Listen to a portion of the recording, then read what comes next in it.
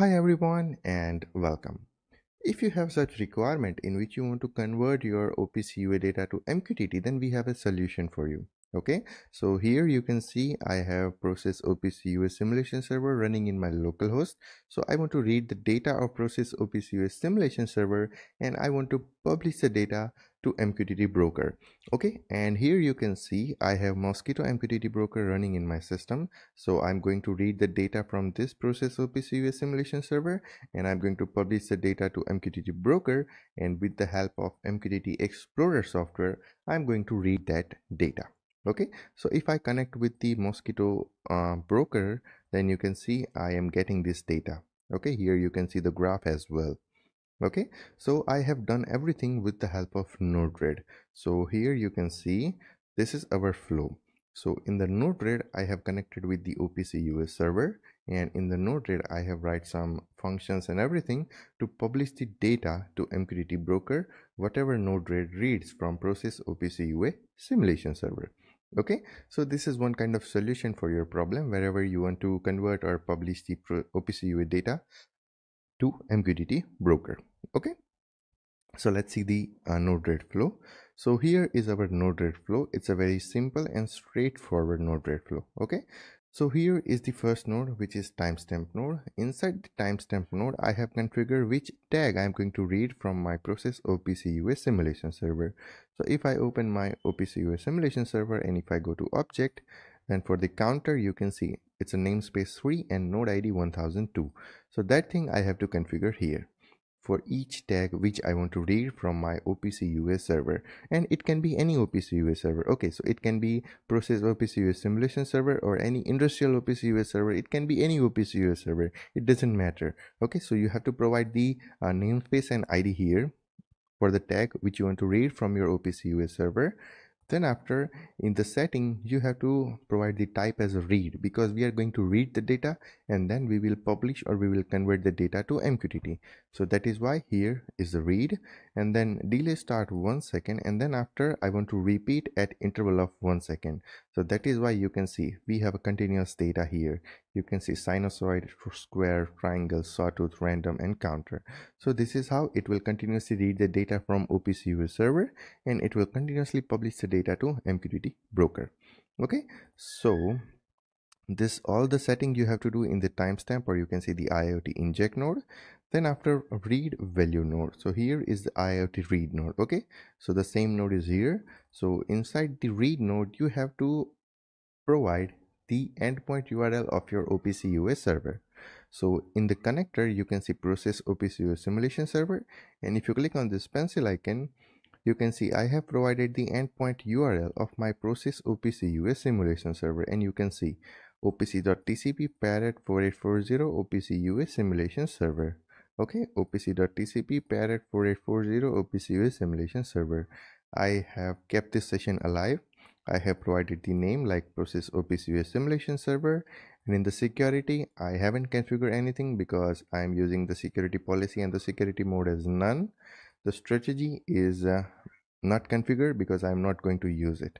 Okay, so that's it about this OPC UA server configuration, and here we are going to read the values. So I have set it as a read value and I have ticked this as a just send values. Okay, and then after, this is the response node, which is simplifying the response of the previous node. Okay, so if you open it, and in the filter I haven't configured anything, and in the setting I have just ticked one thing, that simplify the result. Okay, so that's the only thing this response node is doing. And then after, I have provided the response to this function node, which is converting all the data in the format which MQTT node is supporting. Okay, and here you can see that data, and in the MQTT node we have to configure our Mosquito broker IP address and the port number. And if you are going to use any other broker or any other cloud broker, then you have to provide the IP address and port number for that cloud broker. Okay, and you have to provide the ID, password and certificates for that broker. So here you can see the server, so 127.0.0.1:1883, which I have used here. Okay, because it's my Mosquito broker and which is running in my local system. So that is why I have to provide this IP address and port number. Okay, you can see localhost IP address, port number, protocol MQTT version 3.1.1. I'm going to use the clean session and connect automatically. Okay, and in the security I have provided nothing because in my Mosquito broker there is no username and password, and here also I haven't configured anything.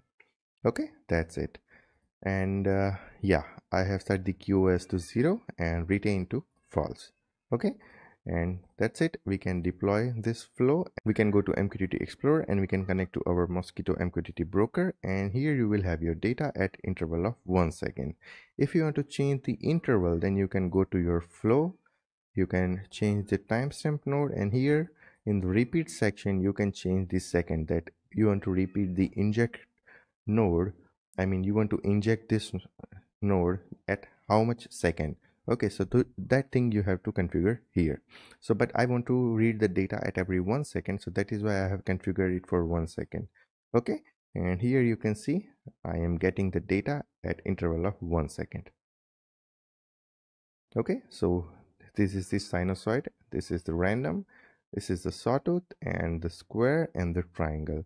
So once you have multiple data, you will see the clear graph for each tag, and this is how you will get this tag here. So once you get this tag, and if you are using cloud MQTT broker, then you can use your smart devices like phone, tablet, laptop to connect with that cloud MQTT broker, and you can create some GUI for your data. Okay, if you want to generate a graph or if you want to present the live value, then also you can do it. It's up to you how you want to scale this solution for your customer. Okay, so our Node-RED flow will continuously read the data from Prosys OPC UA simulation server, and it will continuously publish the data to our MQTT broker, which is Mosquito MQTT broker, and here in the MQTT Explorer, which is MQTT client software, or you can say MQTT subscriber, which is subscribing to those data, and it's reading those data and it is showing the graph for those tags.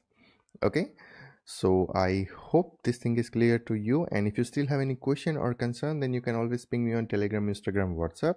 Also, you can reach out to me via email, or you can also comment on this video. And if you want to buy this flow or if you want to purchase this flow, then the Shopify store link will be available in the description of this video. Also, I will attach the product link with this video so you can directly purchase from our Shopify store. So I hope everything is clear to you, and you can also use for any other OPC UA server as well. Okay, I have used this for simulation server, but if you have any actual industrial OPC UA server, then also you can use this. If you want to use it for multiple OPC UA server, then also you can use it. Okay, so here if you want to use it for multiple OPC UA server, then you can add another OPC UA server here, and you can also use it for multiple OPC UA server. And if you want to use for multiple MQTT broker as well, then also you can add another MQTT broker and you can use it. Okay, so every chance is possible with this Node-RED flow. If you want to collect the data from multiple OPC UA server, then also it's possible. If you want to send the data to multiple broker, then also it's possible. So it's up to you how you want to design this solution. So I hope this thing is clear, and if you still have any question or concern, then you know where to ask. So we will meet you in the next video. Till then, take care, goodbye, and thank you.